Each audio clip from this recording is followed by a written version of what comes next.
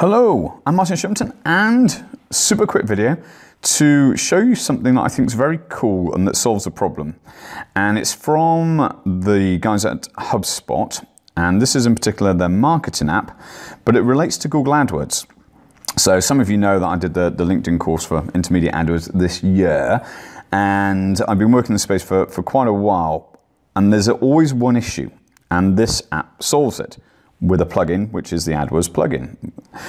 The problem is that when we are working with a client and generating leads during AdWords, as opposed to a product sale, you don't know necessarily, well, you don't know when the AdWords dashboard, whether that lead converted to a sale. So you can generate as many conversions as you want, but you don't know whether they convert to sale. So I always think in terms of conversion to lead and then conversion to sale.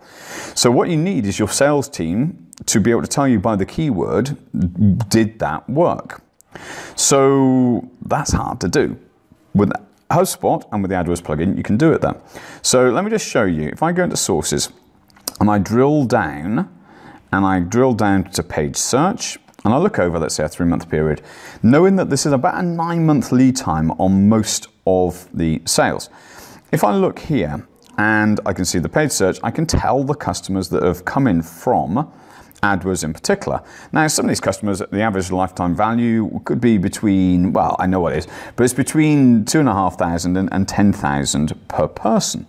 So that's a sizable amount of lifetime value. So in other words, each of these conversions to sale or customers is very worthwhile having.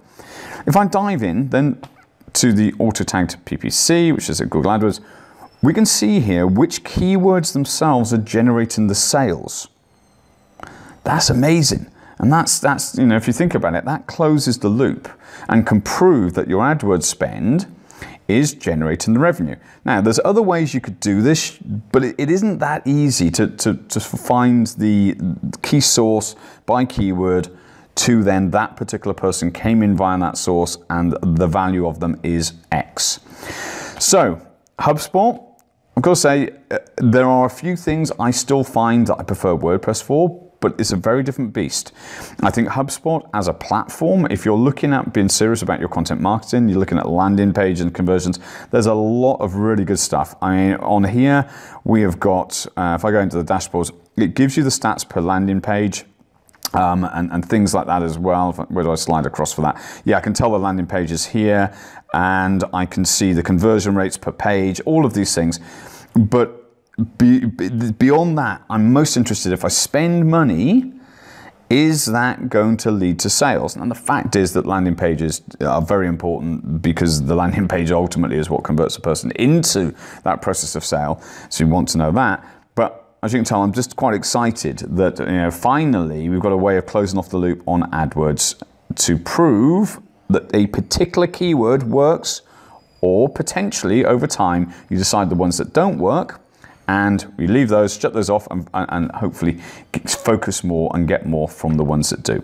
There you go. So look, things are moving on with HubSpot. I think it's developing really well. That was the AdWords plugin that enables this to happen. It's an extra monthly payment, but well worth the money if you are going down this route or already have. There you go. I'm Martin Shumton.